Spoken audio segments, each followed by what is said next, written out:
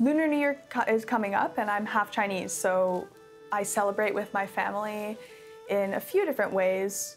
My dad's side of the family is from South Korea, and they immigrated here to Canada, so there are still a lot of the traditions that we still like to keep and still do, and I think that's really special to me, and it's really important to me. So we typically celebrate on the typical New Year on January 1st. We have New Year's Day, and we have a lot of Korean traditions. My family tradition for Lunar New Year or Chinese New Year is usually go to my aunts and uncles with my family and get red packets, or otherwise known as laisi, and get some money.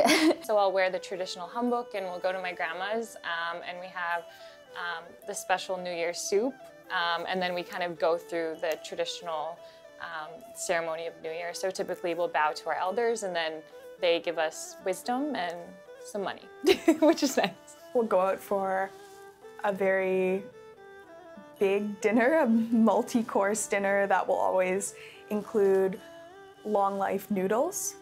So really long, unbroken noodles are considered very lucky because they signify long life. And then have a family dinner. So that's usually how we do it. And I'm like one of the youngest in the family, so I'm still at the age where I could be receiving red packets instead of having to hand them out. And I will every year make this type of steamed, savory radish cake called lobako with my grandma.